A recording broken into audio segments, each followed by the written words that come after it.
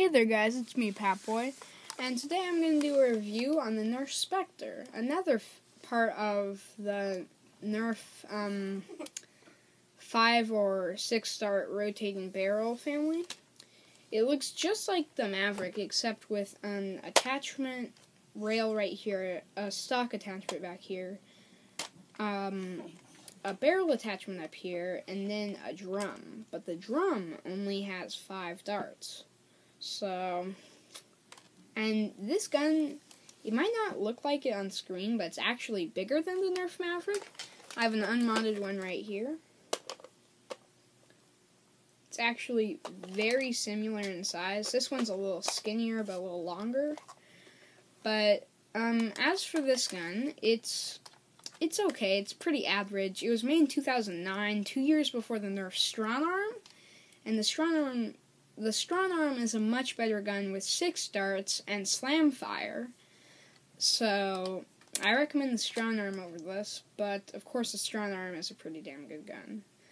But, as for this gun, it's pretty average. I mean, I don't really recommend it because, I guess there's much better things out there than this. But yeah, as for this gun, it's no slam fire at all, but one thing that's pretty great is if you attach, a barrel attachment and stock attachment from the Retaliator, it almost looks like the Alpha Hawk, like paint it all orange and just got Alpha Hawk right here, bro. But, as for the barrel attachment up here, it's actually hard to get on and off.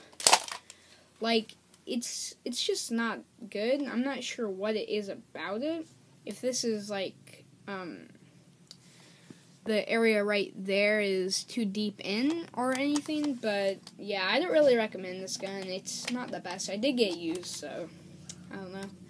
But I did do a little bit of mod work on it. I put on some silver here and there, and a little over here. But anyway, as for this gun, I do not recommend it. Now that you have my opinion, I hope that you enjoyed this video. Please like, comment, and subscribe. This is Patboy, signing out.